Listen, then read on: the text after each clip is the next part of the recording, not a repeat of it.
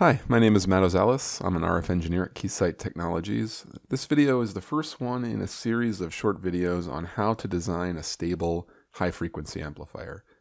The objectives for the entire video series are basically to unravel the complexity that's associated with stability in high-frequency circuit design. You know, there's nothing worse than spending months designing an RF circuit and then putting it on the bench and seeing an output spectrum that looks something like this. You know, multiple tones where there should be only one tone. And until you fix this problem, you're really kind of stuck. You'll have no good results to show your manager. You can't prototype your system, and you're going to have a pretty stressful time as a design engineer. So stability problems are stressful, they're costly, they're time-consuming.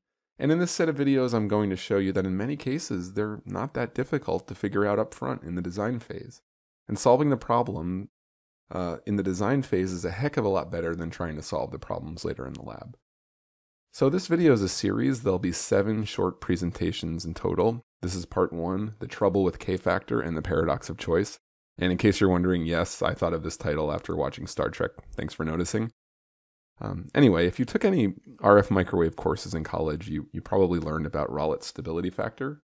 And all you need to do for that is take the S parameters of your circuit, run them through some equations, and determine stability. It's nice and easy. And we all learned that if the K-factor is greater than 1 and the magnitude of the determinant is less than 1, you're all good.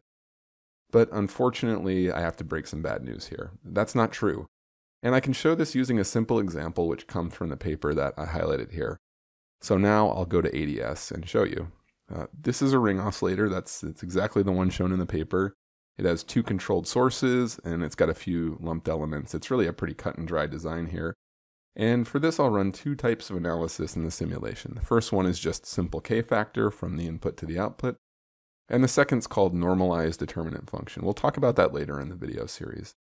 And if you look at the results, the K-factor looks really stable, but the determinant function shows an instability at about 1.5 gigahertz or so. And if you're not sure which one's correct, I'm going to spoil it for you. The normalized determinant function turns out to be the correct answer here. And that means that the K-factor is really not always a complete characterization of stability. Well, if you go back to the original work by Rollet, you can actually find an explanation for this. Basically, the provision that I'm underlying here is saying that the K-factor is valid if the 2-port network is stable with open and short circuit terminations applied at either port. In other words, if the unloaded network is stable to begin with, then you can predict the stability of the loaded network by design through the K-factor. So it stems from the original intent that K-factor was actually a measurement technique originally. So if you could measure the network, the computation was valid. These days, however, this assumption is awfully difficult to justify. So first, you can simulate anything, including an unstable circuit like I just showed, and it'll work just fine in the tools unless you actually try to build and measure it. And second, circuits are a lot more integrated and complex today than they were in the 1960s, and that means that the points of access are often far removed from the exact location of the instability. So K-factor in simulation is not going to buy you much confidence these days.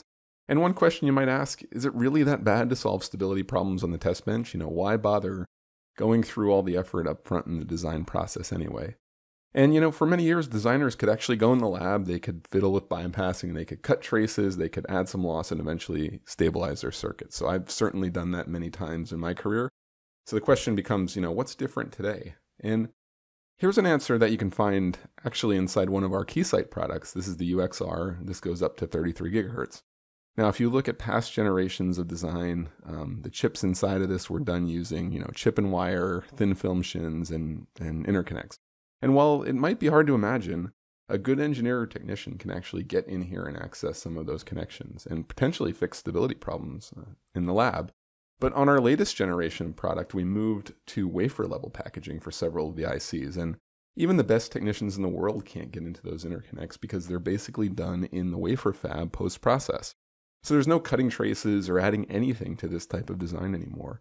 The problems really need to be solved in the design process by good design practice. Now, this is maybe too specific of an application, so let me take a step back and be more general here. If you look out across the wireless communications industry, whether you're working in commercial cellular or automotive or aerospace and defense, I'm willing to bet that you're noticing 2 trends happening. First, the frequencies are increasing. That's a general statement, but it's true. For example, If you bought a car 10 years ago, chances are it didn't have a radar sensor on it at all. Well, today, most new cars have multiple radar systems built in. These components that hardly existed before are now, ubiquitous in your car, and they're operating mostly at millimeter wave frequencies. So to get gain at high frequencies, you need devices that have high FTs. And usually that means they have more gain at lower frequencies too. And as you'll learn in this video series, gain is a fundamental necessary component for instability. And higher gain means more chances for stability problems. The other thing that's happening across the industry is that systems are getting much more complicated. Look at commercial cellular as an example. For a 4G system, you'll probably only have one antenna and one transmit path for your signal. But now for 5G, we have phased array MIMO systems. Now instead of one transmit chain, you've got multiple chains. The system increases in complexity and scale by at least an order of magnitude here. So what does this mean for circuits that make up the system? Well, they've got to become more integrated too. And more integration means more coupling because functional blocks are packed together more tightly. Another word for coupling is feedback, which is the other necessary component for instability, as you'll see in this video series. So because of these trends, there's more gain and more feedback, and that makes stability problems compound. And you can't just solve them in the lab anymore. You have to figure out how to do that in the design itself. So I threw cold water on the K-factor analysis earlier. Maybe there's a better approach to characterize stability. And if you look through the literature, there are actually lots of approaches out there, so many that it actually becomes sort of a paradox of choice for design engineers. Each of these methods that I'm showing here takes some effort to set up, run, and analyze. And the question really becomes, which one should you use?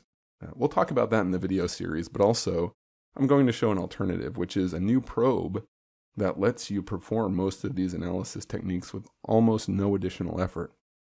The probe is called the WS probe, and it was developed by a fellow named Tom Winslow. He is a distinguished fellow at MACOM, and he's also a user of Keysight's tools. And what I'm showing here is one single simulation using this probe that can give you results matching essentially 28 other individual simulations for various stability figures of merit, each with their own test bench and setup. But that's getting a little bit ahead. Before we get there, you'll need to understand some of the basics, which I'll cover in the second video.